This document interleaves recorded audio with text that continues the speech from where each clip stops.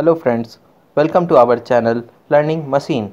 Here we are giving you some concept of CSE subject, a lot of educational information and what to do and what are the scope of these subjects which are discussed in our channel. So see our videos and please subscribe our channel.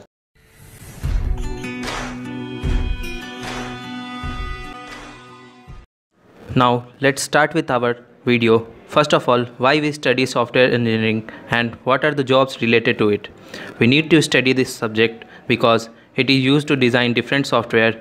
It is appropriate for those students who have created mind and want to develop software and something new using programming skills. Many different types of jobs related to this, developing several projects, produce software tools and designing and testing. Now let's come to our topic. What is software engineering?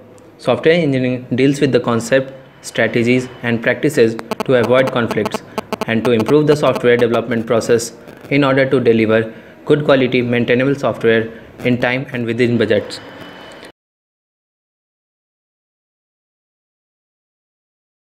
Now come to the characteristic of so many characteristics of the software engineering. Maintainable, it is correct, it is reusable, it is testable, it is reliable, it is portable and adaptable. Now come to the classification. It is classified in two types, on the basis of application, on the basis of copyright.